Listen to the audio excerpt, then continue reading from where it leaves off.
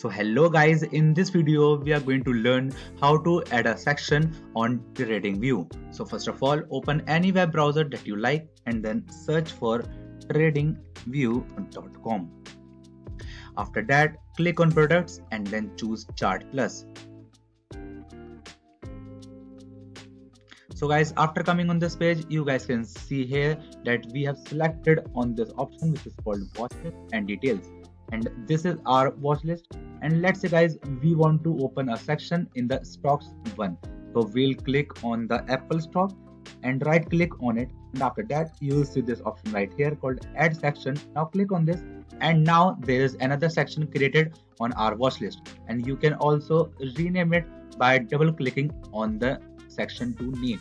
And you can type any name that you like. Let's say we want to type futuristic and enter it. Now your section has been renamed to futuristic from section 2.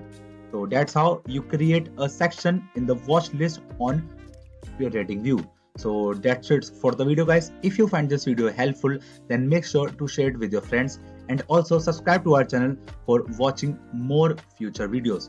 And thanks for watching.